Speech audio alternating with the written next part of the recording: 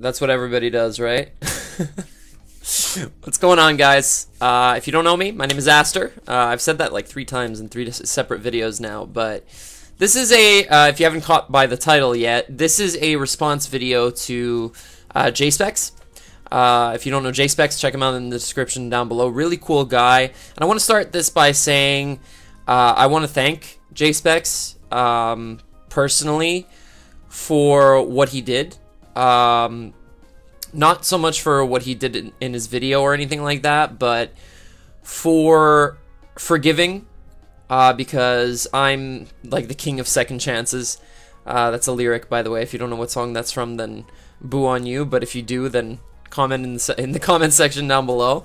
But I'd really like to thank Jspeckz for giving Drew a second chance.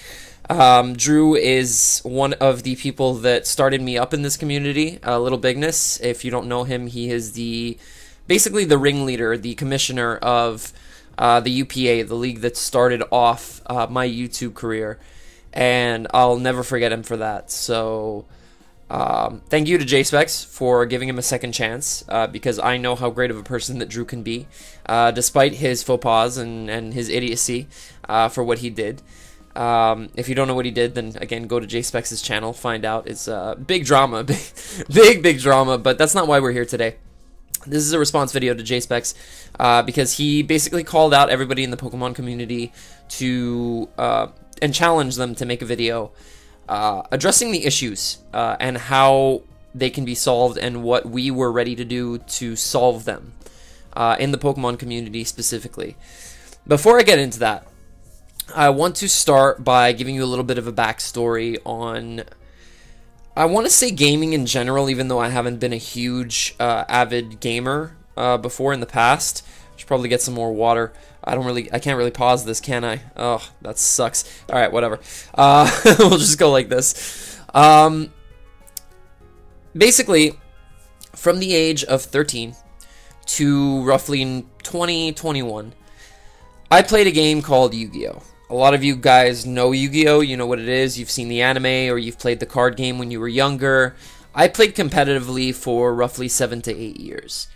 And to give you some parallels between Yu-Gi-Oh! And Pokemon, both of them are highly skillful games where you have to practice and get good and know your matchups and pretty much know what everything does. And know what could be hidden in the back as well. Like, if you look at a Pokemon matchup, you can almost immediately identify a Scarfer once you get good on an opponent's team. Just like in Yu-Gi-Oh!, where you can identify what card, or potentially what card your opponent can have face down on their side of the field. So, there's a lot of similarities between Pokemon and Yu-Gi-Oh! And the biggest one to me is that something that I encountered when starting Pokemon up. I started playing Pokemon and watching Pokemon YouTubers, like, seriously, because I played Pokemon since I was 5 years old, but I started really getting into the community about 2 to 3 years ago. Roughly when I was about 20 years old, I started watching Shady Penguin. Shady was the first big YouTuber that I watched. I was a sub just after he passed 100k subs. He's now at 400k, so shoutouts to that. But basically what I'm trying to get at is Pokemon and Yu-Gi-Oh! What I discovered through having played both competitively up until now is that there is, and this goes for a lot of things in life, by the way, guys, but there is a lot of luck involved with both games. Yu-Gi-Oh! Basically, you open well with an opening hand, and you can just straight one turn knock out your opponent's life points. In Pokemon, if you get some lucky crits, some lucky paras, some lucky burns, some lucky anything, living on one, there's so many things that can happen in Pokemon. It's even worse than Yu-Gi-Oh! I would say in terms of luck, but there are so many uncontrollable factors in both games. And like I said, this applies to a lot of different things. I'm sure you've been in a gaming community where a lot of things come up to luck. I just started playing Rocket League. I haven't uploaded it yet, but I'm starting to get a little bit better at Rocket League. And your opponent can score off of kickoff if your finger slips. on the analog stick. Complete luck. Nothing you can do about it. You can win the lottery, or you can not win the lottery. It's completely up to luck. So the two parallels, like I said, between the main parallel between the two is that there's a lot of luck involved. Now, why am I mentioning this? It normally wouldn't be important. This is pretty obvious. Any game that you play involves luck, right? Well, that's the thing. It should be obvious to just about anybody that you can win or lose a game completely determined on whether or not you're lucky in that game. And I see a lot of people complaining, and I'm gonna put myself in this boat because it happens to me. I am under this situation quite often where I find myself complaining about unfortunate events that occur in a Pokemon game. Whether you play VGC, or you play on Showdown, or you play League format, whatever form of Pokemon that you play, I want you to realize something. There is always going to be a game that was never in your control to begin with. No matter how well you prepped, no matter how well you played, no matter how skilled you are, or how unskilled your opponent is, there is no way the cosmos decided for that game that you were not going to win. And people have to grasp this. I wouldn't say it's annoying, but it's a little bit frustrating to see people try to break down others for having won, or not even having won, just getting lucky in any given game. This can be Pokemon, this can be anything.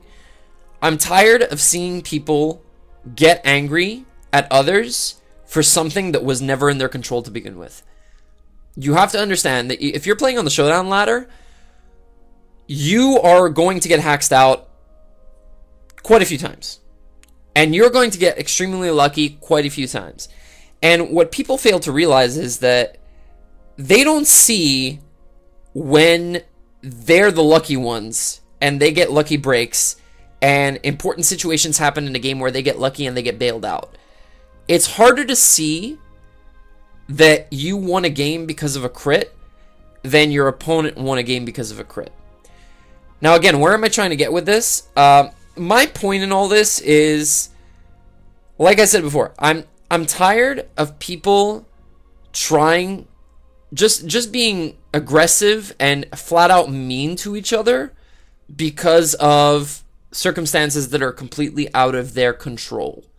So this is not really a call out to anybody specifically, but if you're watching this video and you have ever cussed somebody out, whether it be over a Discord chat or Skype, whether it be on Showdown directly, whether it be in person, doesn't matter.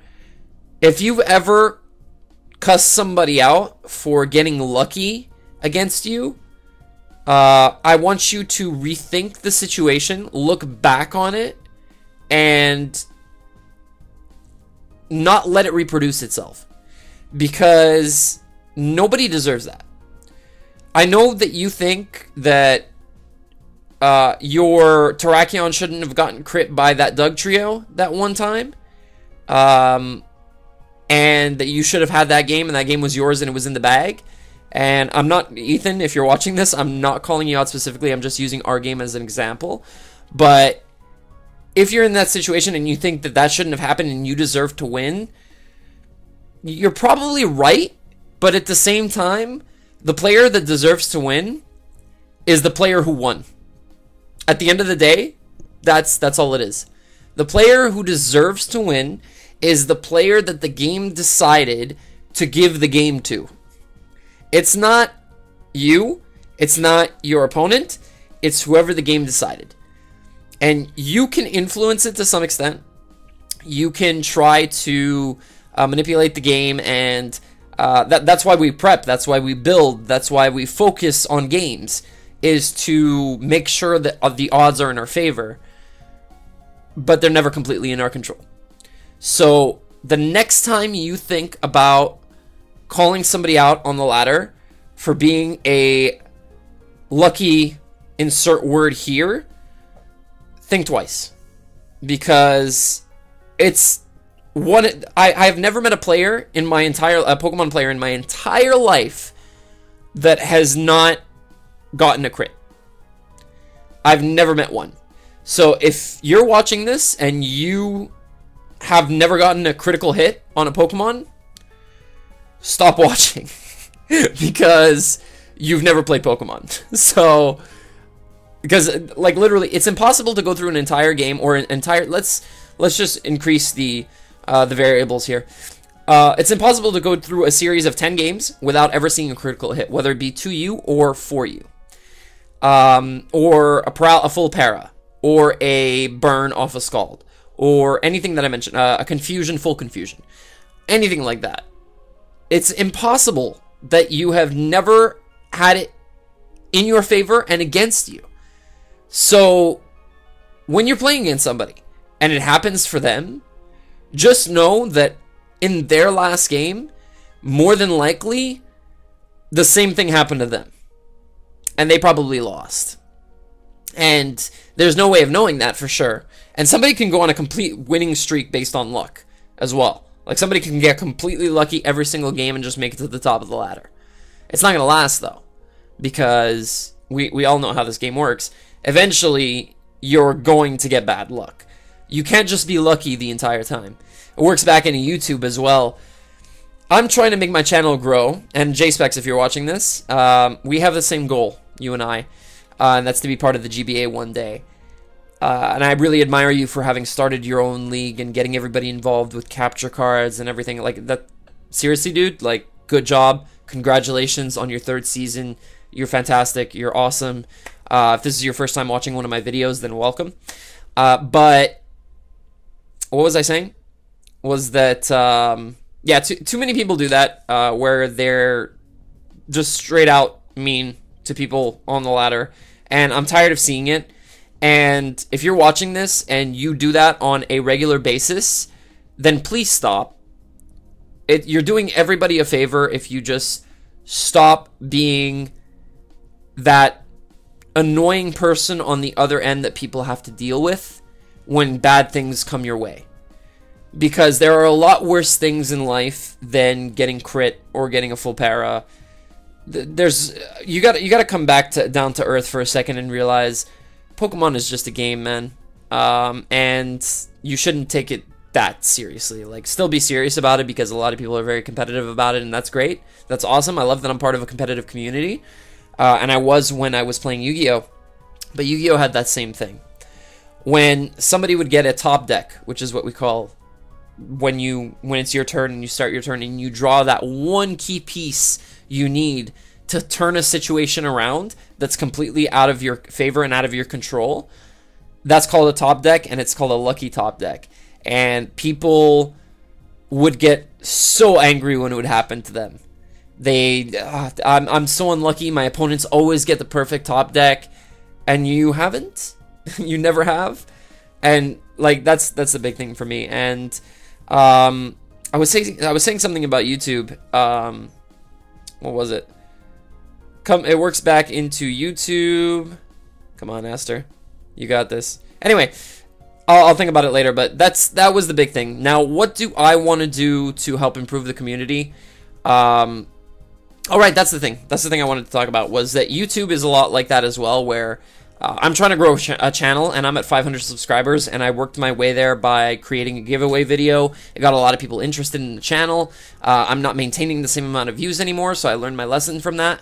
But I still increased my sub count. I got a lot more exposure. I'm a lot more involved in the community now as a result of that. So I got lucky in that sense. I put some work into it as well, and I had to make that video, and I had to market it, and a lot of people helped me out. And big shout outs to everybody in the NBA. That's Dom, Eric, Jose, Rob, Jar. You guys know who you are. Everybody.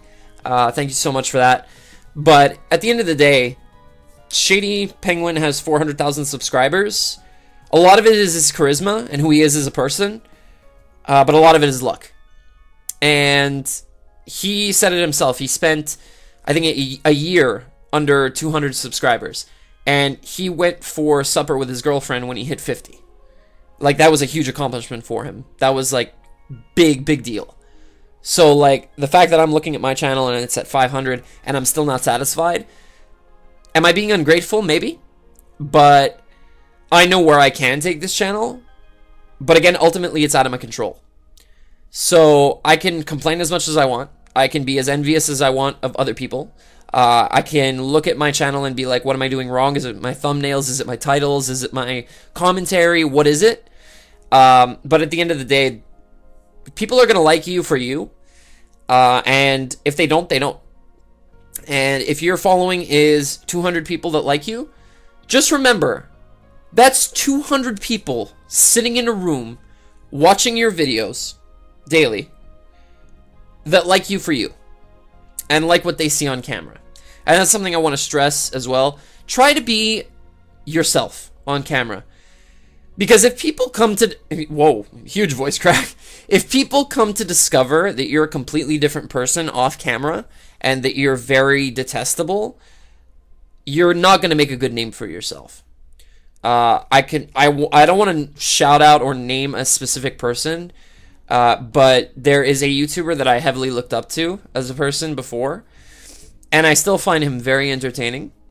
But through what I've heard about him in the community and what he's said and what he's done to a lot of people, I have a different view on him now, and I'm very careful with how I approach my thought on him and how I would ever approach him should I meet him. So, you know, be yourself on camera, on recordings if you're doing YouTube, and try just to be... You know what? Here's what I'll do for the community. I'm going to say something that I've probably never said before on camera or on recording, or very rarely to a lot of people, but I was having this discussion with friends tonight, actually, as I'm recording this. Just be nice. I know it sounds simple and it sounds redundant, but genuinely, just be nice to people. And you'll see that through being nice, I have my moments, but they're extremely rare, and people know this of me. I try to be as nice as possible to everybody that I meet. Unless you do something to seriously tick me off, or you're just flat out mean to me, I'm going to be nice to you. I'm inherently nice to everybody that approaches me.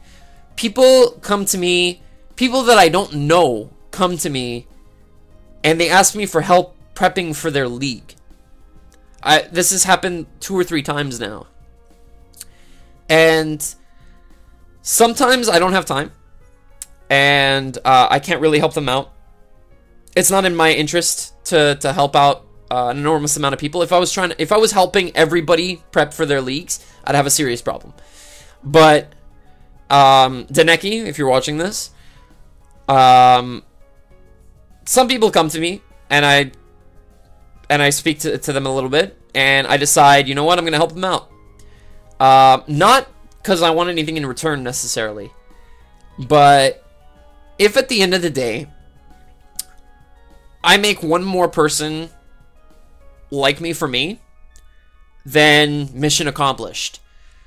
Because my goal in life is to have as few people as possible hate me. It's really a weird goal, but not necessarily that I need the whole world to like me, but I need as many people as I meet to not hate me. Basically, that's where I'm trying to go with this. And what am I doing for the community by putting out this video right now? I'm telling you guys, you will find a lot more satisfaction in genuinely being nice to people than you do in being an asshole. I'm just going to straight up say it, an asshole to people. Whether that be on the ladder, whether that be in real life situations, coworkers, like school, people that you go to school with, anybody that you interact with in your daily life. If you are just nice to them, if they're mean to you after you've been nice to them, then they're the bad ones. Just don't speak to those people. Like, let's take Jspeckz's situation into account here. he was put into a situation where one of his analysts invited in and I know this person actually, because I was in the UPA, invited in a person that is, I would say, scum into his league chat, his league that he's worked very, very hard on for like 3 seasons, I'm guessing about a year and a half now. And he invited this person in just to have them pop out racial slurs for about 20 minutes and be horrible as a person to everybody, and to get kicked out of the chat eventually. Like, don't be that person. Don't do things just to piss people off, because nobody's gonna like you. And if we can, I'm not necessarily saying just like eradicate all these people that that aren't liked across communities, but if we can speak to them and make them realize their mistakes. Like, let's take Drew, for example. He's the one that invited in John, and I'll say his name, into the PMC chat. So Drew realistically is an idiot for what he did, but Drew knows what he did. He knows what he did wrong, and we talked to him, myself included, and we've told him, why can't you just be the person that we enjoy being around? The leader that we like having in the UPA.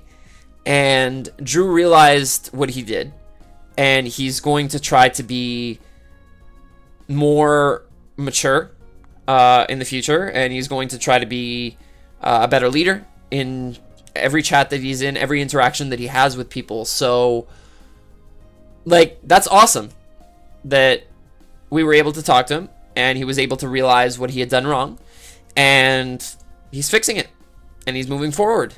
Great. We didn't need to completely abolish him from our lives. We just need to make people realize that not everything that they do is, like, some things that they do are frowned upon. And sometimes you need to, like, sit them down and be like, dude, what you did, not cool.